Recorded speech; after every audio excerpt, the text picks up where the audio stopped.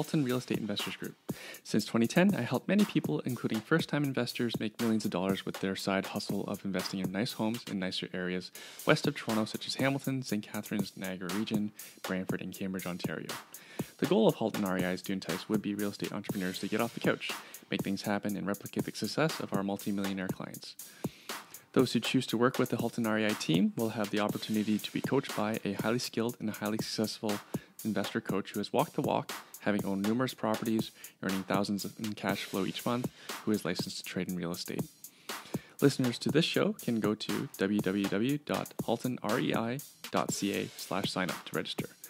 But when I checked this morning, we have only 8 seats left, so please do register as soon as possible to avoid disappointment. One of the secrets to success is to surround oneself with successful people, and in my 10 plus years of attending workshops and networking events, this is one of the best places to be. So I hope to see you soon. Welcome, ladies and gentlemen, investors across the greatest country in the world. My name is Erwin Szeto, bringing you the Truth About Real Estate Investing show for Canadians, where it is my job to bring you experts in the world of investing. We will learn from their experience, pick out their lessons, tips and tricks, and figure out what makes them tick so you too can replicate their success. This week I'm excited to bring to you all the way from Kingston, Ontario, Rene Masse, who has been working with tenants for over 20 years, as he did grow up alongside them living in his home. Rene has invested for 10 years, having reached the significant milestone of earning $5,000 cash flow per month from student rentals after 6 years, and he did so investing only $14,000 of his own money. That's an incredible return on investment, considering Rene quit his teaching job 3 months in, giving up that steady paycheck and pension and job security for the entrepreneurial life. This is after years of university and teachers college at Queen's University while graduating with debt. Rene definitely has no interest at all in being average and is truly living his life on his terms. You'll see from the interview, I did not ask him one single question I had prepared. That's how the interview went. Rene also produces a series of entertaining and educational videos on the subject of real estate investing. He has extensive experience in hiring university students to work in his business and also for hiring them as his assistants, including doing his video production and editing. And he'll share how he does it. So without further ado, I present to you Rene Masse. Let's talk about the mindset. Are you okay with that? Yeah, sure. Well, what about mindset? I love mindset. Love it. I think all of it is mindset. All of it, the pure everything. So in any business, if you want, I found that when my businesses grew, it was through personal growth. Mm-hmm. So it's personal growth, and the business follows along with it. So mindset is key. I think it's having a clear mindset, the focus, the calmness definitely helps to achieve greater success. Okay. Before we get into it, let's give the listeners an idea of who you are. So you're from Kingston? Sounds good. Okay, and I'm actually from Toronto originally. Oh, okay. From Toronto. Yeah, from Toronto, born and raised in Toronto. Mm-hmm. But I went to Queens and then never left because it was such a beautiful place. Yeah, I've been to Kingston. I've done one of your Thousand Island tours. Yes, it's quite lovely. Yeah, it is, yes. I got a bit unlucky. I was on the very, very, very last tour of the summer, and it was windy and the waves were high, mm-hmm. and I did not feel well after. Scenery was gorgeous. But it was like, the horizon was bobbing up and down. Yeah. I mean, it's world renowned. It's really world renowned. It's a lot of people from Kingston don't even appreciate all that much. They don't really see it. So, what year was that? What university? I'm guessing your university age. So I went to Queens. I started in '93, graduated in '99. I was on the 6-year program. Really enjoyed it. Really had a good time. Mm-hmm. And never left because I really enjoyed it here. It was such a nice place. I didn't want to go back home to live with my parents. It came down to it. Okay. I'm sure a lot of parents. As a student, I'm sure a lot of people with older students, older kids, are like, oh, I wish my kids were like Rene. Well, no. You didn't meet my parents. I mean, they're great people, but you understand, my father's always been kind of the entrepreneur. We would leave for the summer, and he'd rent out our rooms. Nice. I'd come back after summer months. It was great. We had like tons of family vacations because of it, and there'd be like lipstick on my desk. There would be like perfume. It was like my room was rented out. It was Toronto. That's how they got by back in the 80s and 90s. Wow. It's a huge market now, like with the Airbnb and all, but again, I digress. So you stayed in Queens. Why did you stay in Queens? Yes. And what did you do when you stayed in Queens? Did you start investing right away? Oh, yeah. So, no, I didn't start right away. So, my summer job was basically cleaning windows and painting. And so I did that that paved my way through university. It actually paid. I didn't have any debt, really. When it came down to it, it's only when I went to teacher's college, then they gave me like a $10,000 loan. That's when I got into debt. But prior to that, I was surviving on just hustling the summer months, just cleaning windows, painting all the time. It was just knocking on doors, calling. Like it was a survival game when it came down to it. Mm-hmm. And then but you graduated, then you started a career. What was that? Yeah, so you didn't continue painting and all. No, but what I did is so I became a teacher and speaking French. Although I'm from Toronto, I speak French. My parents spoke to me in French. I responded back. I had to, if I wanted to be fed, I had to speak French. So anything, if you got to teach, you're teachable. Is French, they're going to make you teach French. But the thing is I didn't learn French the way students learn French in the classroom. You know? Yep. So it was brain numbing. I just didn't quite enjoy it. It was also the discipline. I had to discipline the kids. I wasn't good at that. I didn't really care for that all that much. So I really didn't teach all that. I taught for 3 months. Like I was on a way to teach. I had the summers off. I had the pension, the benefits, and all that. And after 3 months, I'm like, this isn't for me. It just did not feel right, and I just quit. And believe me, people weren't too thrilled about that. They were like, "What? You did 6 years of university? Like you're just quitting there? Like you're a quitter?" They thought I was on drugs. They thought there was issues with me. They thought the worst. I mean, my sister, my brother, they had their house. They were starting their family. Everything was working well, and here I am just quitting. And then what do? I go back to what I was doing in university. I mean, I had built up the business, so I started off from that. And so I was oddly enough, at the time, it wasn't all that rosy, but I was probably the most educated painter, window cleaner in Kingston, or probably in Ontario. Right. For a moment. But what kept me going was that I knew that I could do more. I wasn't just like, it was just a stepping stone. Like I saw the benefits of what I could do, and I knew that I could achieve more. So it was just, when you do a leap, you don't jump straight up. You jump down and then you kind of get back up. So now I'm in a good position now, but it didn't come easy. Wow. I can only imagine what your parents were thinking. No. My father would tell people. My father and my mother would tell people, "Oh yeah, he's teaching," and I hadn't taught in 3 years. So they were just lying to people because he's in Kingston. Good thing he's not in jail. He's not in jail. He's working. They would just they weren't too. They dealt with it well, but it's because both my parents weren't entrepreneurs. So taking that route was very risky, and I can imagine as a parent myself, I wouldn't necessarily. Now I understand it because I'm in the position, but for them, they worked in government, they worked for schools. It was a different ballgame. So different mindset. So it wasn't this. It's a different mindset, and it comes down to it as. I think sometimes you got really basically two doors. You got the independent door and the security door. Well, for some reason, I did not care for the security door. I wanted the independence. I wanted the freedom. I wanted just to do what I wanted to do, whatever it was. That's a good way to put it. But you grew your painting window cleaning business, right?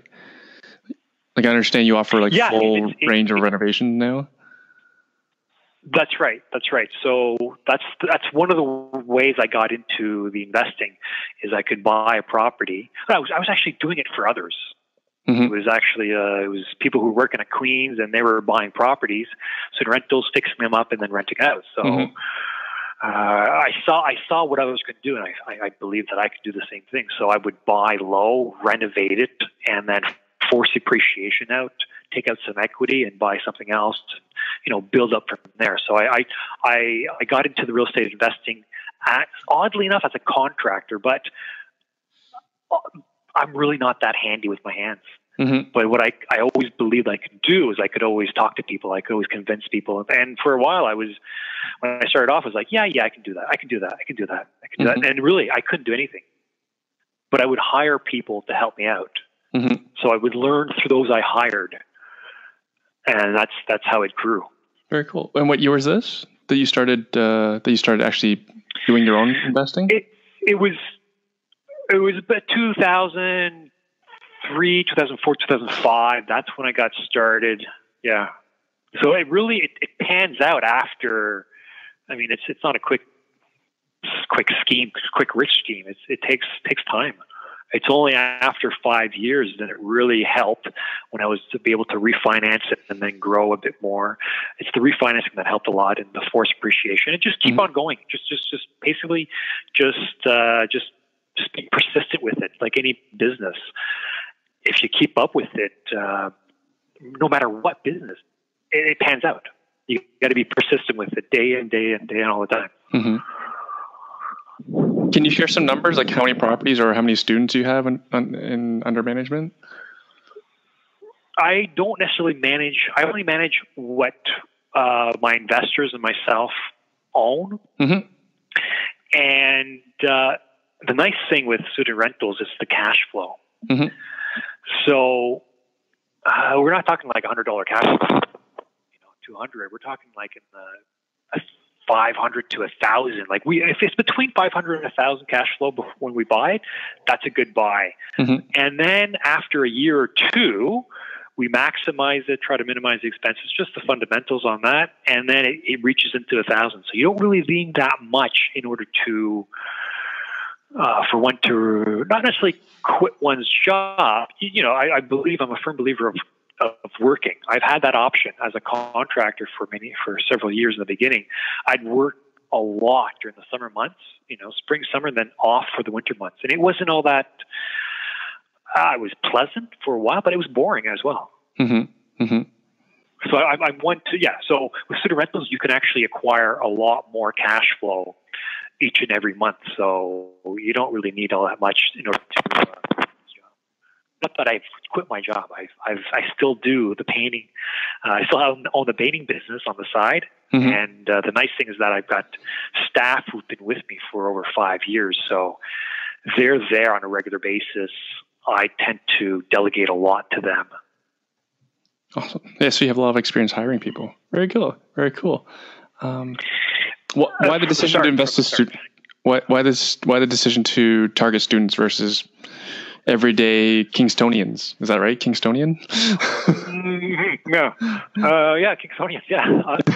So the one thing with students, because I was a student myself, I understood what they were looking for, and I could easily cater to them.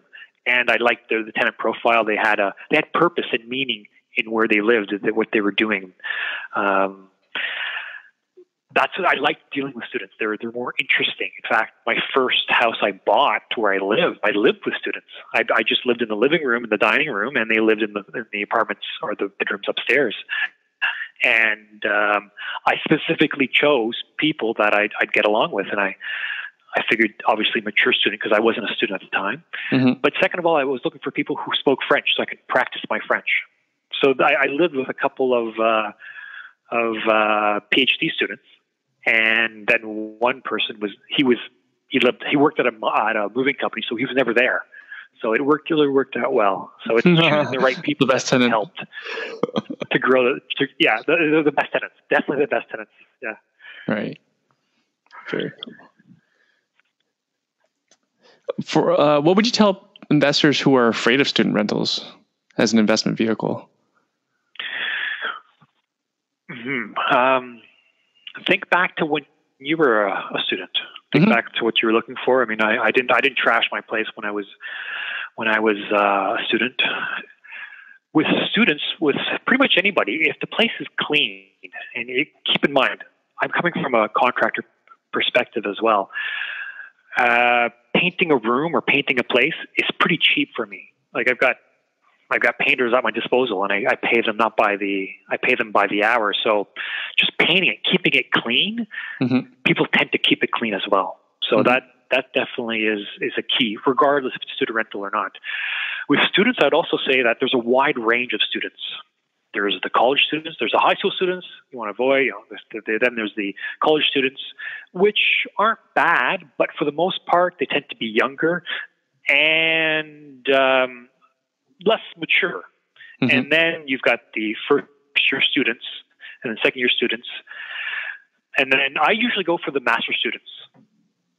Ideally, you want upper-end students or master students, and then there's really no issues. But those are really, once again, stereotypes. So I interview pretty much everybody who walks into one of their rentals, and I just get a sense of who they are, what they're looking for, and I also target indirectly what I'm looking for as well. So I'll tell them, I'll say, well, I'll sell the house based on the people that are there already. So I'll say, well, there's a master of engineering there. He's very studious, quiet, and clean. So I'm sure if you're like that as well, you'll get along with this individual. So I'm already kind of prepping them on what the appeal of the house and what we're looking for and what's already there. And so a lot of people just eliminate themselves because that's not what they're looking for. So yeah, it's not an easy process. It does take a bit of time, but the nice thing with students is that it's only done at the end of August or beginning of February, or sometimes in November. But that's for like the first year students. First year students look in November, December, or sometimes even as early as October. Yeah. What I've noticed is when I was in school back in '98, dating myself, obviously. We didn't look at property until after Christmas holidays. So like the first week of January. Yeah. It seems that it's moved up. Yes, it has. It has. Just, I think it's perhaps they've instilled a bit of fear because they're like, I want to get something good. I want to live with this person, and then there's like the moment they've got their clique, they start looking for a place. It's maybe just human nature to be able to, once you've got the people that surround you, you want to just have a place to live with them. You know, that's maybe it's basic instinct. That just also tells me that you probably have a bit of a housing shortage in Kingston, I imagine. It's not the same thing. Kingston is changing like every market. In Kingston, they haven't stopped building student rentals. I mean, it seems as if people are catching on to the beauty of student rentals in Kingston because it's grouped all together in one location. So now they're building more and more. So it's going to change a bit of the terrain. However, as an entrepreneur, I've always been able to maneuver. I've always been able to change with the times. I mean, I've been an entrepreneur for over 20 years. So I'm not too concerned. What we've done is we've bought places that aren't necessarily, because if you're looking right by the university, you're going to pay top dollars and the cash flow may not be there. But in the periphery, you can get some good deals. And if you offer furnished places, you get more options as well, and then you get international students, you get the mature students, you get people. It's a gamble at times because sometimes if you get international students, they're only there for 8 months or sometimes 4 months. But we've eliminated the 4 months because we just feel it's just as much as we like showing the place to people. You know, doing it during Christmas time is not ideal. So the September to December, but sometimes in certain situations we have used the 4 months.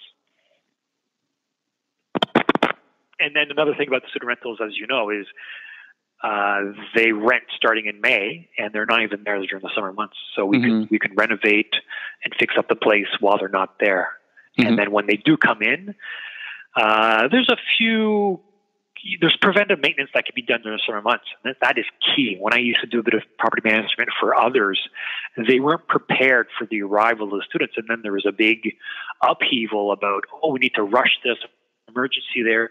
It was silly. So there's 4 months out of a whole year where most often they may not even be there, or maybe there may be one of them that's there, found some work in Kingston, and work can be done. And then once they come around in September, all the little things are taken care of. So they just walk in, and then after 2 weeks, they become very quiet. They start getting into studies, and then you don't really hear them all that much. Mm-hmm. All right, very good. All right, I think we talked about. There's so many other things I want to ask you. That's what I love talking about student rentals, but there's so much other things I want to talk to you about. You produce a lot of video. Before we actually, yes, I where do. can people find your video? Where can people find your videos?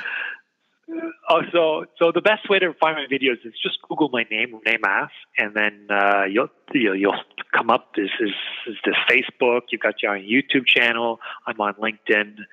It's not hard to find the videos, or just befriend me on Facebook, and then you'll get a regular viewing of them. Excellent. I'll include a link as well for those listening in the show notes, so you don't have to, if you're driving, you don't have to write this down.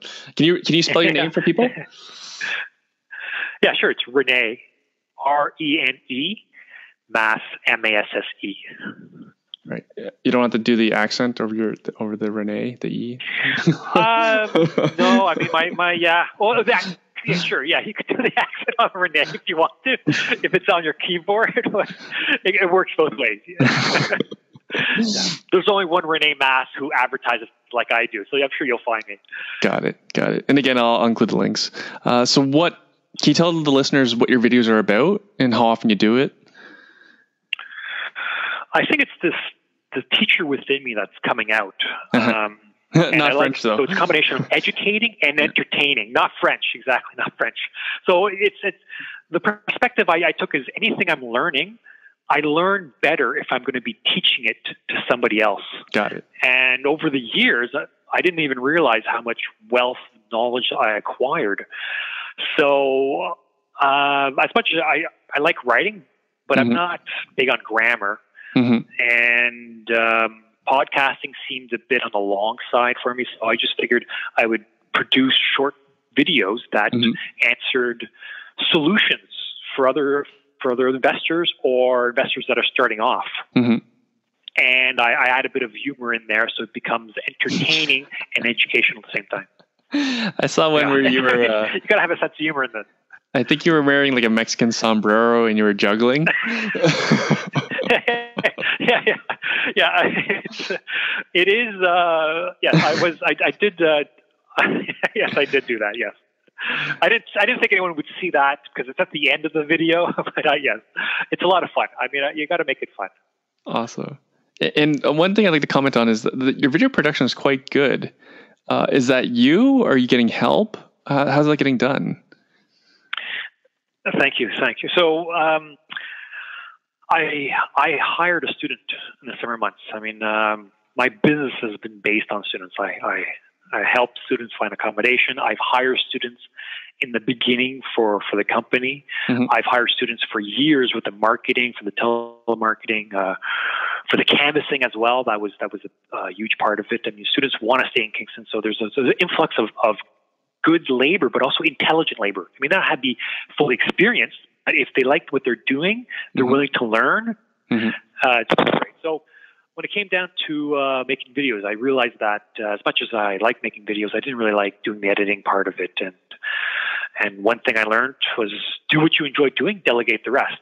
So I found someone to do the editing, and I called it the branding marketing.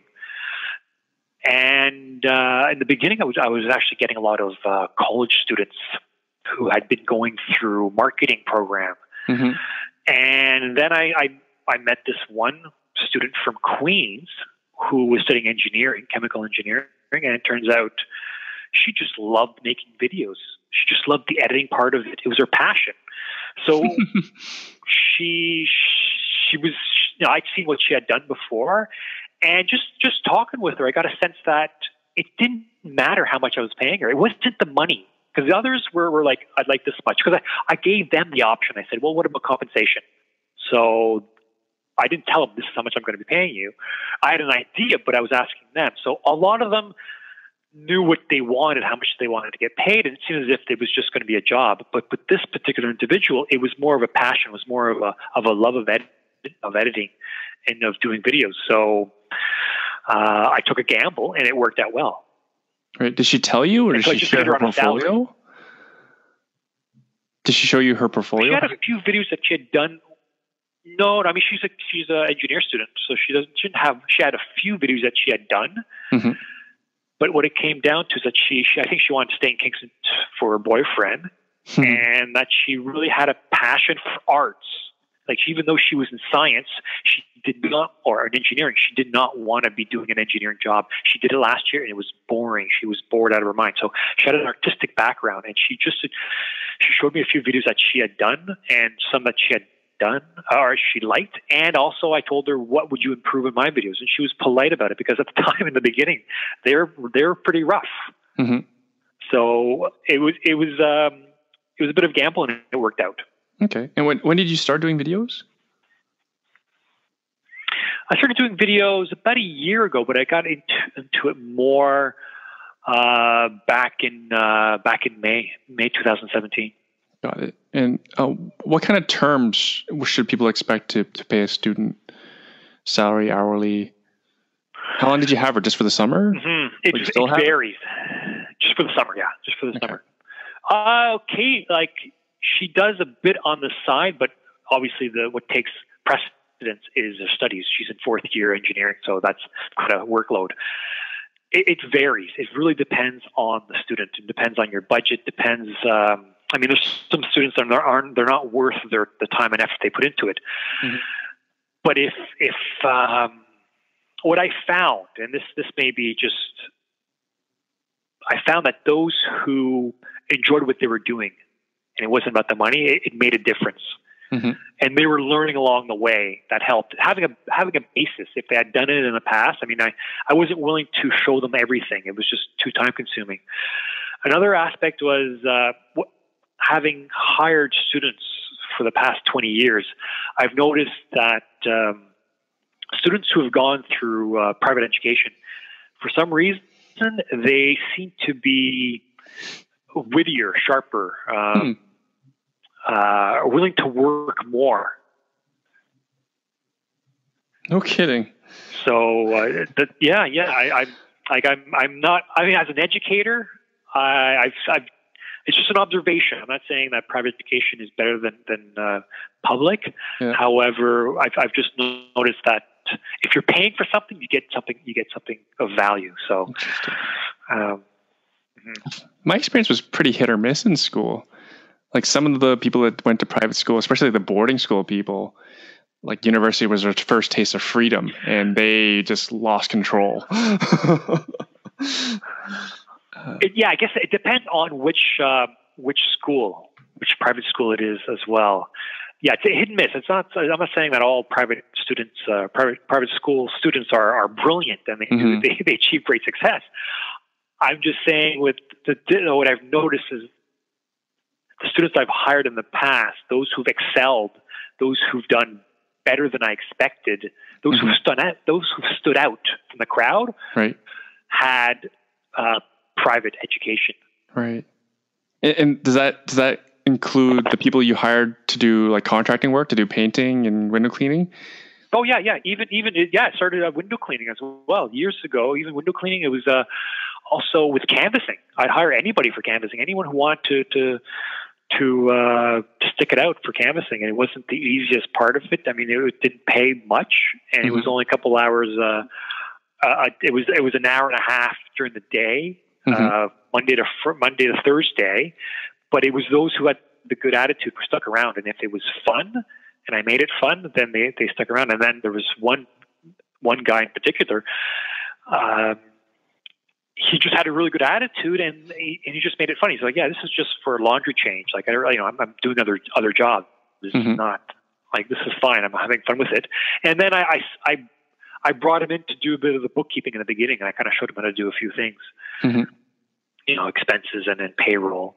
And he's just had a good attitude, and he had gone to, he went through private school. And then I think he actually became president of the student. He did well. He did very well for himself. I'm not sure where he is now, but he did well. His name was Ken Lee, I believe. You should track him down and see what he's doing. If you become student council president, you're usually on a pretty good trajectory. Oh yeah, he did. Yeah, his parents from China, and his father sold BMWs, and often people would ask him, "So where's your BMW?" And he goes, "Oh, my BMW's in Kingston. He's studying." So they threw all their money towards the one child they had. Right. Yeah, international school's not cheap. No. Could you give us some examples of how you made the work fun to make the kids more engaged? Yes, that's a good one. So I would just having a positive attitude, that definitely helped. Positive energy as well. Just bumped up energy where you're going to do this, and I would show them. I would show them exactly how to canvas. It wasn't complicated. That's. I gave them a script, and then I would encourage them. So maybe it comes with my nature to simply encourage people. But yeah, I would show them what to do. High energy, positive attitude, and plenty of encouragement. Okay. And how many students have you hired for non-contracting work, like your video editing engineer? Have you done that much? Oh. No, now I tend to the students I deal with now are more for accommodations. Okay. And then where would you... Occasionally, I have... Yeah? Sorry, finish your thought. Yes. Go ahead. Well, I have hired...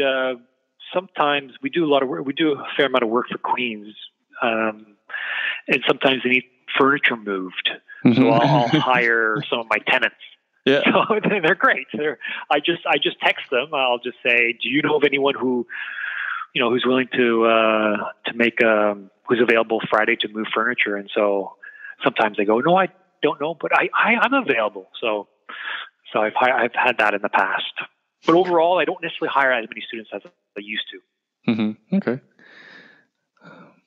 All right, let's move on to this mindset thing. Well, we hadn't prepared for this, but you said you started off by saying how important it was. Can you tell our listeners by that? So I found over the years of being an entrepreneur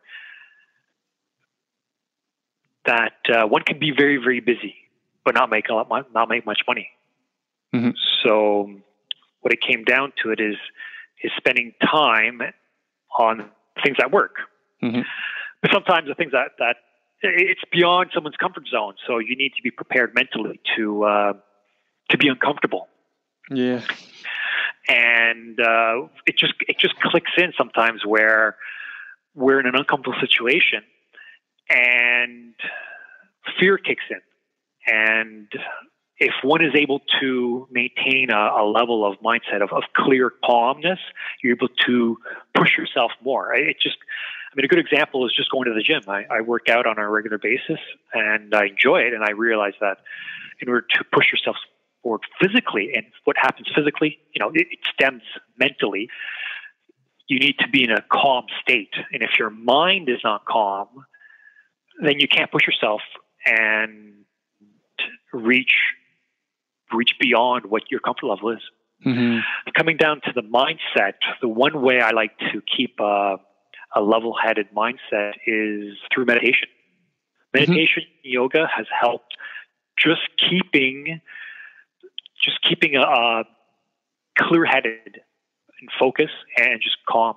And it's just a great way to start the day. I'm big on morning routine, and my morning routine involves meditation and yoga or the gym, and it's a game changer in my eyes. It's a game changer because you're able to create that mindset. Mm-hmm. It all comes down to the mindset. So what's your style of meditation? Is it silence and then you try to quiet your thoughts, or are you working out problems? Yeah. That's a good question. There's many styles. I'm not one to advocate one style that works. So whatever works with the person. The one I've found to be very beneficial for myself is the Vipassana. And it's just a technique that is shown. And the good analogy to describe meditation, people think it's, you gotta sit down and then not think of anything. That's not quite accurate. It's basically, sure, sitting down, then viewing the thoughts go by. Don't hang on to them. Just let them go by. Mm-hmm. And focus on the breath. Focus on the breath. Let the thoughts go by. Don't focus on them. Don't play with them. Don't let them go. Just focus on the breath. Come back to the breath. And from a bit of that experience, then you can go on to the sensations throughout the body, just observing the sensations and not reacting. Observing, not reacting. So it's a question of not reacting to everything. Mm-hmm. And that enables, it's like a baseline, it's a default for the rest of the day. So when you come down, if you got this practice of yoga or meditation in the morning, then by 9 o'clock or so, something occurs. You get a phone call. It's an emergency, or you got to. It doesn't spoil your day. You don't react to it with anger or something. You can kind of distance yourself from it and then go, okay, I'm going to attack it this way. I'm going to fix this problem.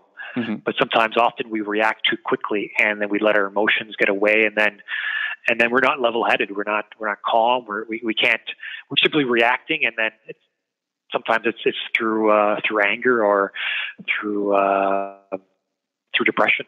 Mm-hmm. That's interesting. I have great difficulty letting thoughts just go by without at least trying to solve them. Yeah. True. It's to say it's easy. No, it's not easy, but there's still benefit. Just calming oneself for 10, 20 minutes or even 30 minutes has benefit to it. Just focus on your breath for 10, 15 minutes during the middle of the day has great benefit. And then you can kind of go back to the plan. What's the plan of the day? What's your intention? That you wrote down the morning of the day. You write it down, you can go back to it, because it's often, myself included, by 8 o'clock, I'm exhausted. I'm just watching cat videos on YouTube. I just get my train of thought. It's too difficult to make that, the decision. Mm-hmm.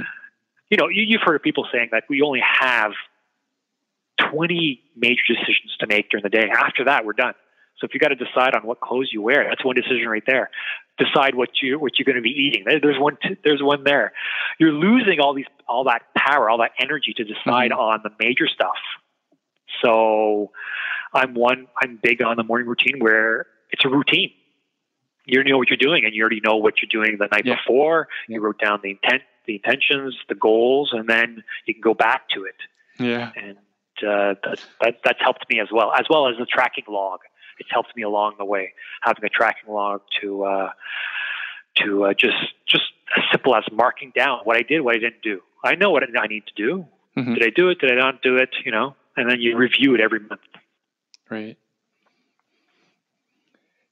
I don't know if our listeners are not even interested in this subject, but I find it fascinating.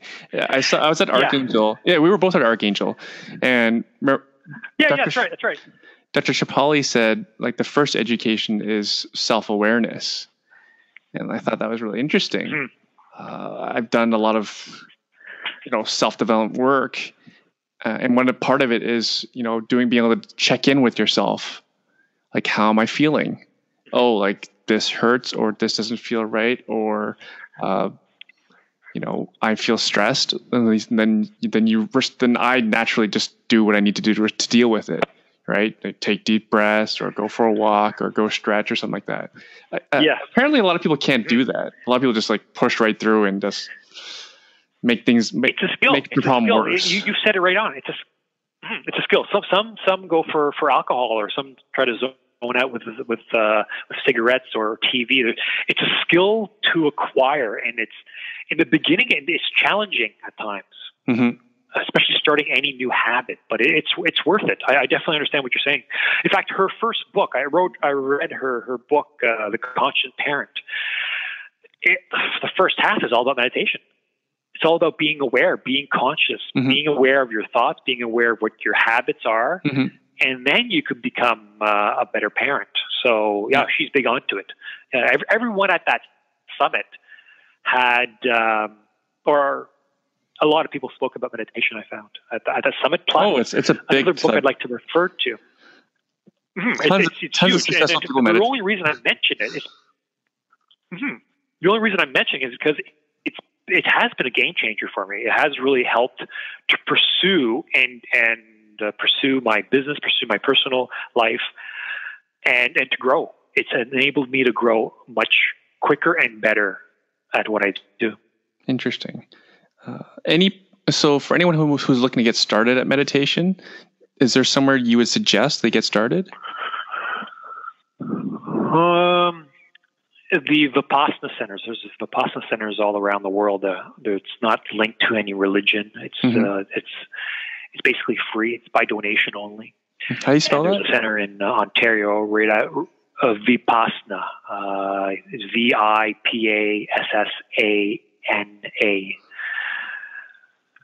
Yeah, I found and it. There's a center by Barrie.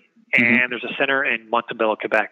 I tend to go to the one in Montebello, Quebec, and it's just a technique, simple technique. I mean, it is kind of based on Buddha's teaching, but it's not Buddhist or anything. It's non-denominational. It's not religious at all. It's just a technique, simple as that. Very cool. I was talking to a younger gentleman the other day about meditation and how he's saying that he can't do it. And my suggestion for people who are more like my level, like the brain doesn't stop. I'm not saying I'm on a good level. I'm just my brain is like a hamster on a hamster wheel. My suggestion for those people, is to. I understand completely. My suggestion to those people is, just sit in the car with the radio off, and then just let your brain go. Right. I think that's a simple first step. Or go for a walk. Yes, and it's like, a good walk. Yes, a walk without headphones. A walk is also nice. It's like because really what it comes down to it is distractions. Is a way of escaping. Is a way of things that bother us. We get distracted with those things, and more we have so much capabilities of being distracted. Our cell phone is a huge distraction at all times. The thing is with distraction, you can't. One is not able to focus. One is not able to have to see things clearly with all the distractions. Something that bothers you, there's boredom. All of a sudden, myself included at times, you go to the phone, you go to whatever app, you go to texting, you call. There's so many distractions, and distractions are. It doesn't allow for creativity. And in order to live, I find, in order to live well and grow, you need to create yourself. So. That's why I'm big on it. That's why it's helped me immensely. And for listeners who want to get started, just take the plunge. Go for the 10-day silent meditation for 10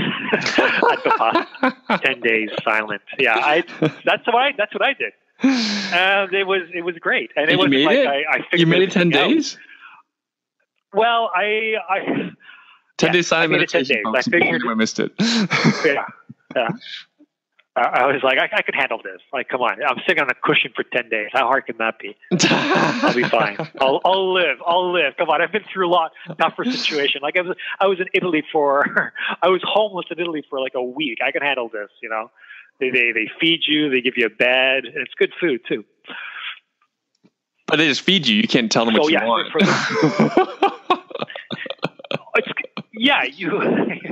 It's good food. It's really good food, and it's a lot of vegan stuff. I don't think there's any meat, so it's good food, really good food.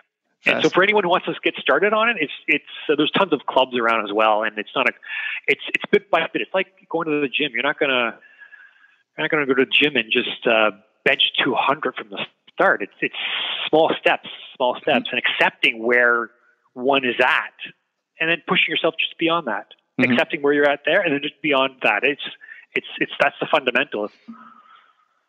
Very cool. So beyond, like, so other than yoga, so you mentioned yoga as well. Other than the meditation, what helps with the mindset? Are you doing like any sort of like mantras or vision boards? Like what else has been helping? Oh yeah, vision boards. I never really got into it for some reason, but visualization is very important. Yes, I like going to the real estate meetings, just learning with others, and getting in a good group of individuals who are learning, who are positive. That makes a huge difference. You know the saying, we're the average of the 7 people that we hang around with. So that's definitely good. Constantly learning and doing, just trying a few things out. Just going beyond the comfort zone. Recently, I'm doing more and more speeches, which I don't know. 5 years ago, I wasn't, or even 2 years ago, I don't think I would have done as many. I did a speech at St. Lawrence College for business students.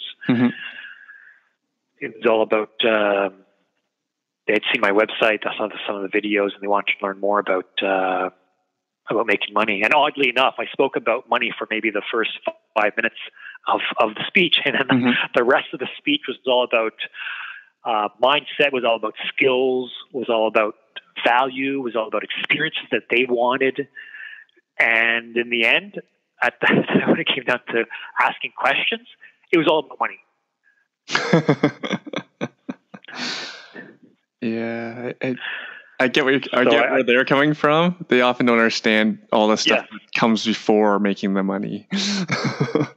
Yeah, you got to create the value, then the money comes around. So either way, I found it funny. I think they were just, I mean, they're 21, 22. I was the same age. At that age, I was most likely thinking about that as well. So, well, again, you're an archangel. Like before you even create the value, you figure out your why. They don't want really 22 years old. They probably don't want to hear that. No. Yeah, it's difficult. Even at my age, I find it difficult to find the why. It's not like you find it on a weekend. It's a constant battle. Yeah. Do you know your why? It's a constant search. Do I want to know my why? That's a good one. I would say, I think back to my parents. They worked hard. They were constantly working hard to get by, and they did well in the end of it. But there were times where I felt like my father. He was a great father, but he was constantly working. And so in a way, I was kind of raised by women. It was a lot of women around, and it would have been great to have the male presence on a more regular basis.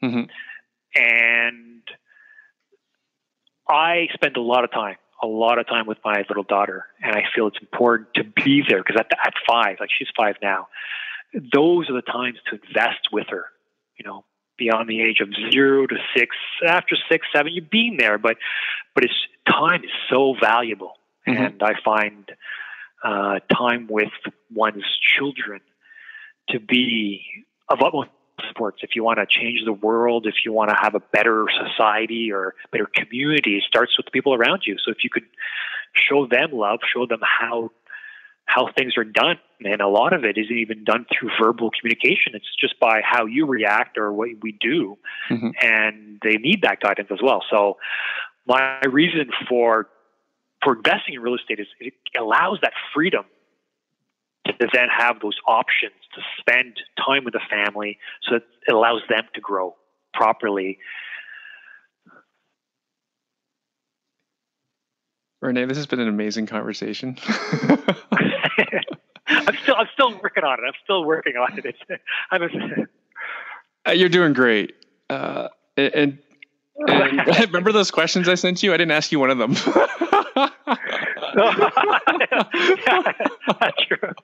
That's true. Yes. We just went down this path, and personally, I think this has been amazing. And I think it's really cool that we talked about a lot of these subjects, and I hope our listeners appreciate it. Like we said, like I know some investors, especially if they're new to this, they're only in this for the money. You have to bring it back to the why, and then everything else makes it a lot easier, right? You have the right mindset. For sure. You know why you're doing it. The money will come. The making money, and it seems a bit strange but making money, it comes down to, it's not that difficult. There's so many books, so many other people who tell you how to get money, but to be persistent with it and to keep up with it, and then get, or to make a living, is not difficult, but to really make a life, that's the challenging part. That's the fun part. That's a whole different ball game altogether. And I'm not into surviving. I'm into thriving and to really making a huge difference, and then showing others that this is possible. Believe me, if I did it, I think anyone can do it.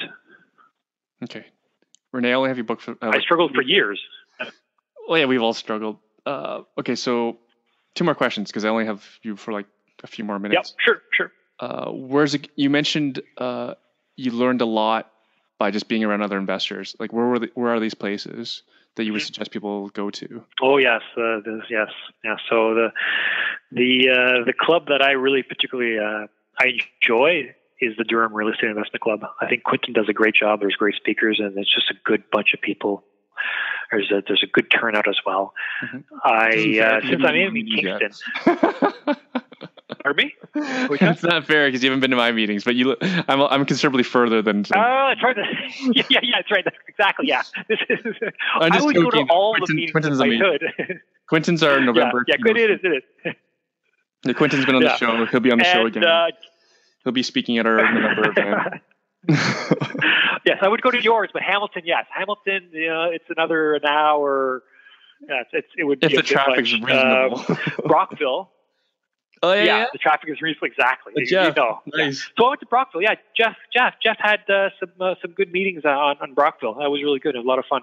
And I started the Kingston. Well, actually, I didn't start it. Nathan Richard started the Kingston Real Estate Investment Club, but he's got a full-time job at the city. Plus, he's got 3 kids, and he moved to Brockville. So he's not quite involved with as much.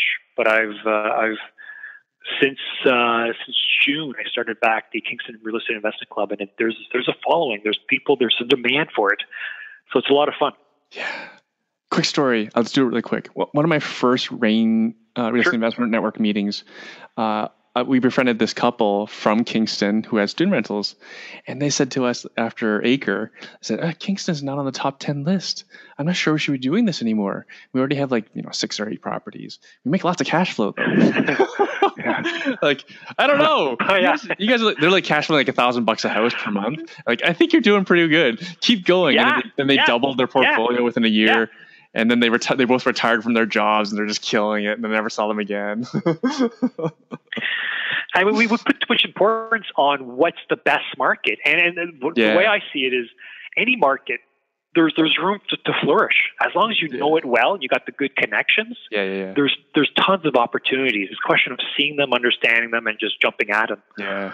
Too many people are looking for the completely intersection of perfect everything. They're looking for the unicorn of real estate. It doesn't exist. Which doesn't exist. It doesn't exist. And often they'll miss opportunities, wonderful opportunities that you or I would get into right in front of us.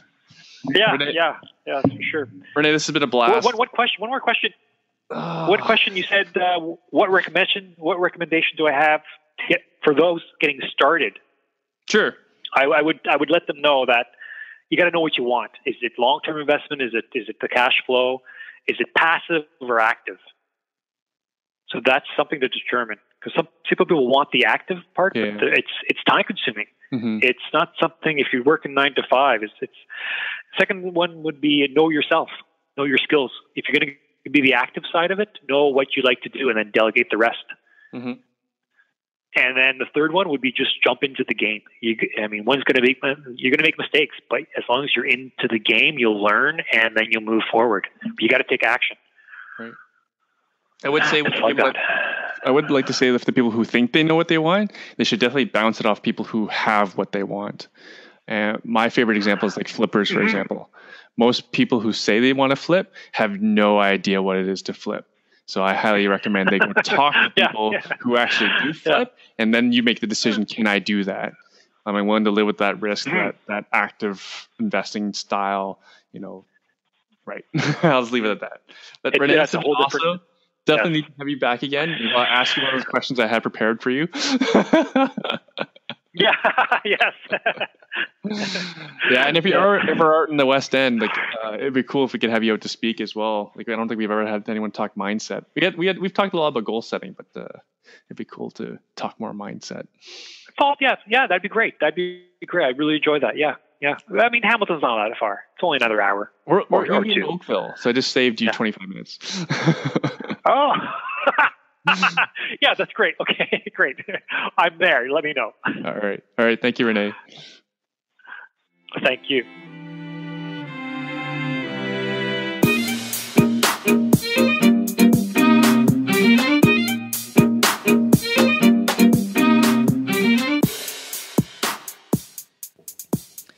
Thank you for listening. If you enjoyed this podcast, please subscribe on Stitcher, Google Play, or iTunes, however you're listening to this. Or I can send you an email when each episode is published right to your inbox. Simply go to truthaboutrrealestateinvesting.ca and enter your email address, and I will continue to deliver to you stories of inspiration, success, and lessons to help you on your journey to financial freedom.